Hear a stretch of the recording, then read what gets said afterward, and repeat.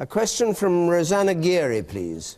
Is the increasing use of buy-to-lets as investments a major contributing factor to house price inflation? House price inflation, which is now Britain-wide, but particularly strong here in London. Is buy-to-let a major contributing factor? Martin Sorrell. It is a factor, but I don't think it's the only factor. There are a number of others. Cheap money or low-cost money, low interest rates post-Lehman, which is 2008, has been used to avoid further financial catastrophe and stimulate the economy. And as a result, that leads to bubbles in the economy. So that's one. It's not just buy-to-let, which is politically a very astute approach, but does cause a little bit of a bubble in the housing market. The cheap money does. And last but not least, I think the most important factor is the success of London. London as a capital city, as a focus for foreign companies, as a place to work, a multicultural society. Obviously there are infrastructure issues, obviously there are healthcare issues, education issues, but generally as a place to locate a company and grow a company, it's extremely effective.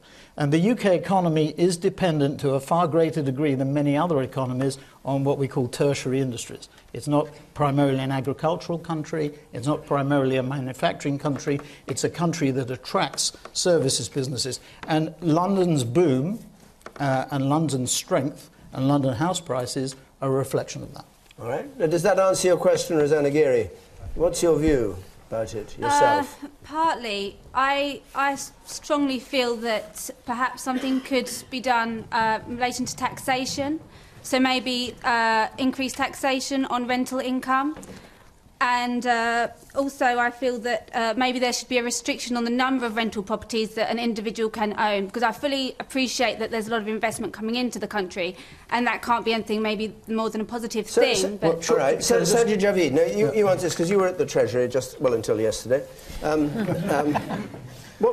I haven't forgotten. She has a good point about the number of people who are buying to let, excluding other people from buying for themselves. No, I think, Rosanna, I understand her point, but I do think from the evidence that I've seen, house prices aren't really driven by buy-to-let, only because they're a very small proportion of the total number of house sales that take place. Most of them are homes people buy for their own private main home use. But the important point there is about the talk. There has been a lot of talk recently of a house price bubble. I don't think there is a house price bubble, but you don't have to take my word for it. I think even more important are the independent people that look at this, and this is the Bank of England. And they have looked at this again and again, and they look at it on a very regular basis. They don't believe there's any evidence of a house price bubble. They recently pointed out, for example, that house prices on average are at 15% below in real terms from their peak.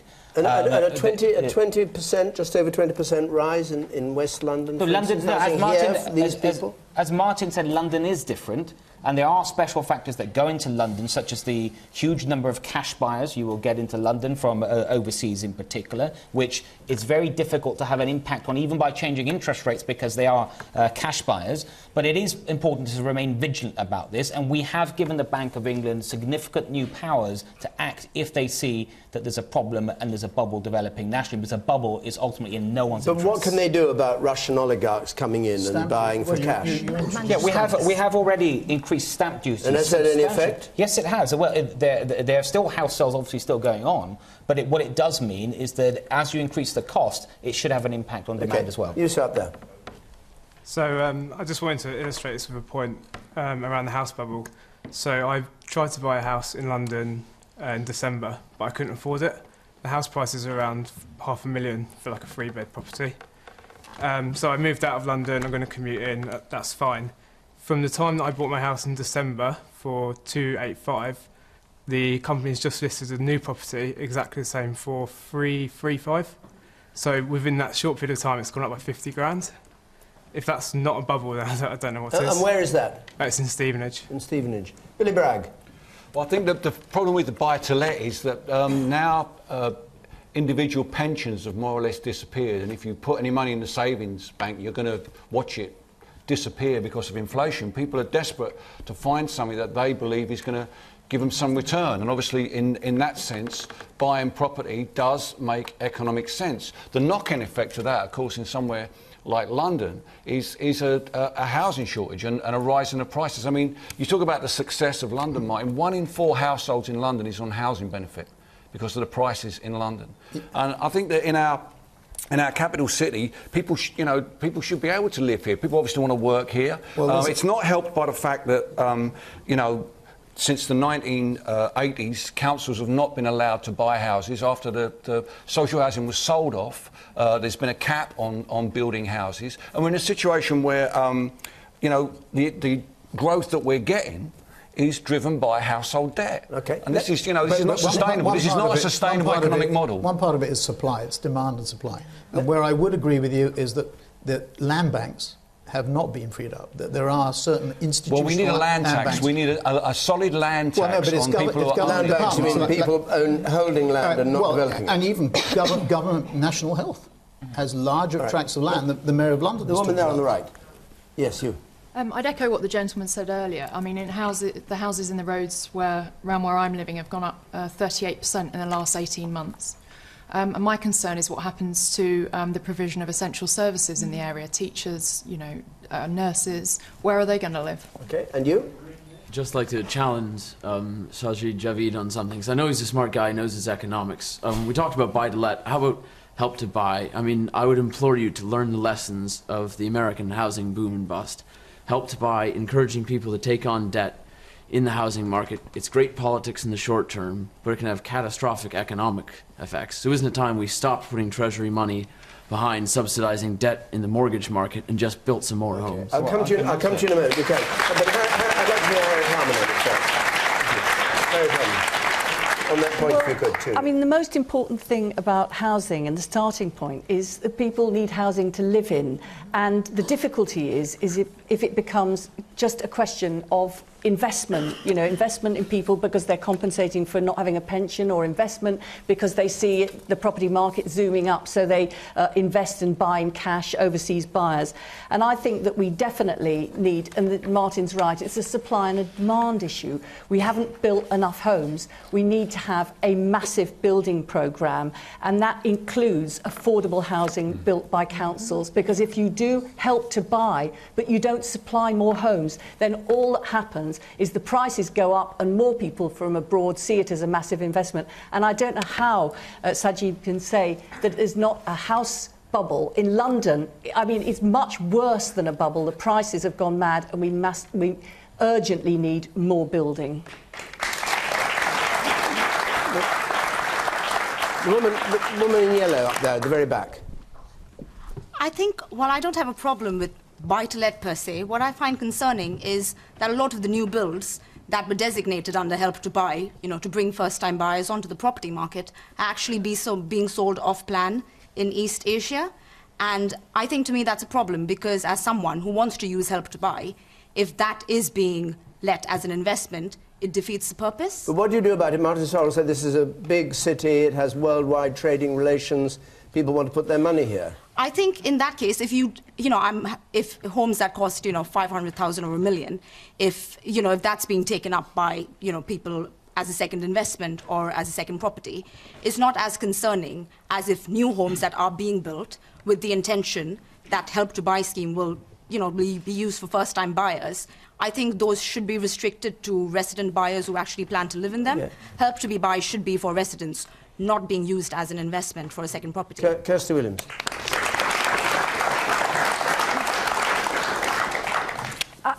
I agree that part of the problem is a cultural problem.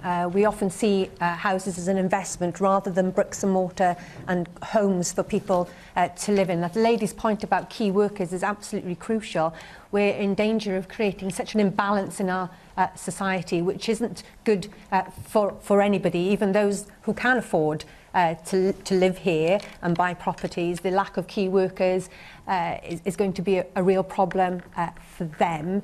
I think we do need to address the issue of the number of houses that are being built, the type of houses that are being built. I'd love to get back to a situation where we're really focusing on the whether it be councils or whether it be registered social landlords, you know, making properties available. And I think potentially how you deal with the Russian oligarchs, then perhaps you use the taxation system such as a mansion tax to actually gain some revenue for the Treasury that can be put back into building houses that ordinary people can afford to live in. And it's not just, it's a particularly acute problem in London, but believe me, it's spreading. There are parts of Cardiff and there are parts even of rural Wales where people who've been brought up in those communities cannot afford to live in them any longer.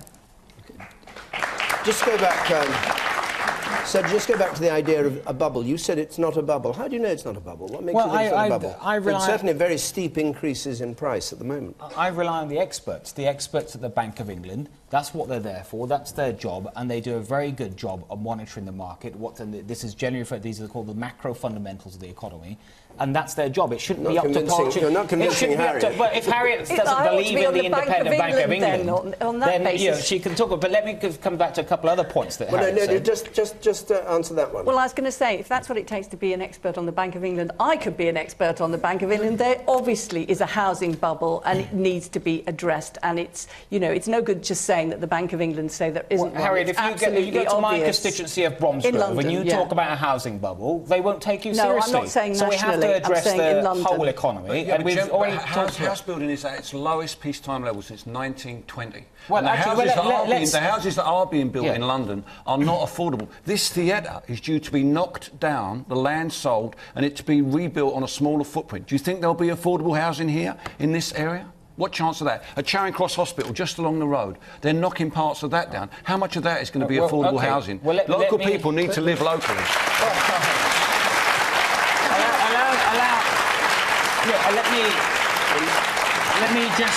Let me introduce some facts to Billy's argument. Billy talked about inflation before being one of the major reasons. Inflation is at 1.8%, one of the lowest levels we've seen, below the target rate of 2%. Billy talked about social housing. And so did Harriet. Under Labour, social housing fell by 420,000 units. Under this government, it's up by 150,000 units. Billy talked about household debt going up, and though that's responsible, household debt was 170% of average earnings under the previous government in 2009, and it's now down to 140%, so it's actually down. I know these are inconvenient facts, but these are the facts. Another inconvenient fact for you. The average wages are down by £1,600 since the general election. That's average wages are down. So how do you expect people to be able to afford to get on the housing ladder, not just in London, but even in Bromsgrove? But then you have to look at why our average wage is down. And because our country went through the Great Recession, which was the deepest recession in almost 100 years. So, of course, people's earnings were hit. Average wages are down because workers no longer have proper representation in the workplace. That's why wages are down. Wait a minute. You've put forward what you call inconvenient truths, and I think Harriet ought to have a chance to answer the inconvenient truths. Well, I think that, you know, everybody knows the idea that we're going to be told that everybody is miles better off and, you know, living standards have risen. I think it just looks completely out of touch. People are struggling to make ends meet, pay is stagnant, costs are going up. And I just think producing a mouthful of figures to say, you know, here's all the indicators that say it's fine and the recovery, it's on its way, people will say, well, the recovery hasn't arrived at my door. So I think it's just out of touch. I was just going to come on before you started to say that the fact that there is no inflation or limited inflation, in fact, the Bank of England is worried about deflation. And you see house prices increasing at the rate, and you hear just the apocryphal evidence from the people in the audience. Surely that demonstrates there's a house bubble. Surely that does. Because house prices, as you hear, in Stevenage or where else, are going up at a very rapid rate at a time when we don't have inflation in the system. And the authorities are worried about that fact and the fact that we'll have deflation as a result.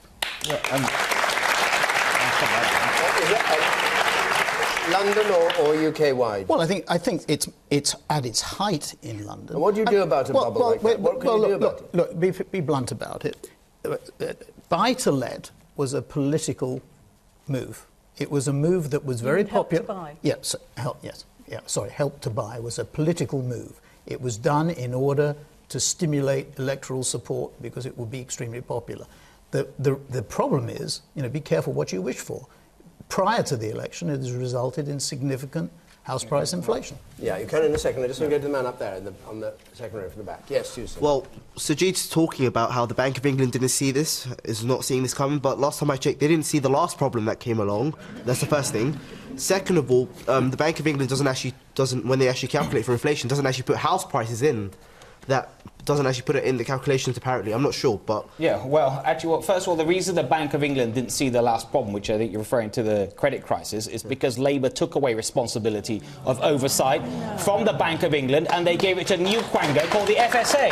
I mean, these are the inconvenient facts that Harriet has to confront. And now we've given that power back to the Bank of England because it shouldn't have been taken away in the first place. May I just address the Help to Buy issue, because a number of people have raised it. You know, Help to Buy, why have we introduced that? It is because there is plenty of evidence that there are many people, especially young people, that can afford mortgage payments, they can comfortably afford mortgage payments, but they don't have rich parents that can help them get a £40,000 or £50,000 deposit. I make no apologies to help people get on the housing ladder and have their own home and meet their aspiration. That's the purpose of Help to Buy, and I'm glad that it's working. It's also a temporary scheme, unlike the US scheme, where the Bank of England has powers of control over some of the parameters, and it will last 3 years. It has a 3-year shelf life, and I think that's the right way to intervene in the market for a temporary process that addresses this issue. It is just not true to say that the global financial crisis was caused by anything that the Labour government did or by us setting up the Financial Services Authority.